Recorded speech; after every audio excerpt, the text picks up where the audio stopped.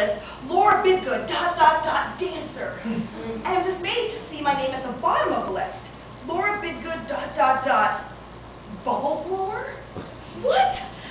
Now, for those of you who have seen the Lawrence Welk show, and give it up if you have.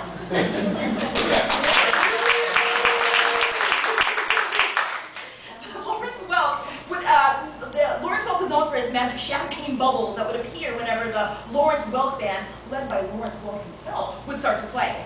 Now, bubble blower was probably a fine part if you weren't a talented performer like myself. But I was a triple threat. Clearly, I had demonstrated that on auditions. I decided to check with Mrs. McCallum and make sure that she hadn't made a mistake. Mrs. McCallum, I was supposed to be a dancer. That's what I wanted to do. I'm a dancer.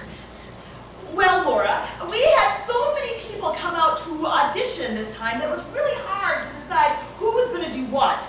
You have such a bubbly personality that we thought that you would be the perfect bubble blower. Disappointment floods over me as the realization that my dream of wearing a ball gown and marrying Mark is not going to happen. At least not this year.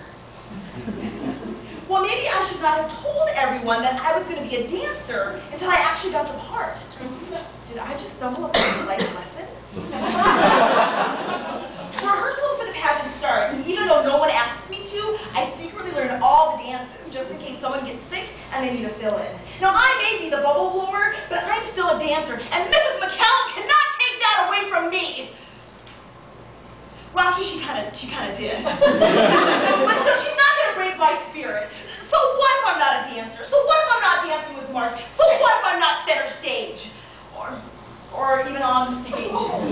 Mrs. McCallum wants the bubbles to magically appear, so she sticks me behind the bleachers that the chorus is standing on. But still, I'm not a quitter. I'm going to do my best with blowing those bubbles. And you know what? At the end of the night, those bubbles looked amazing.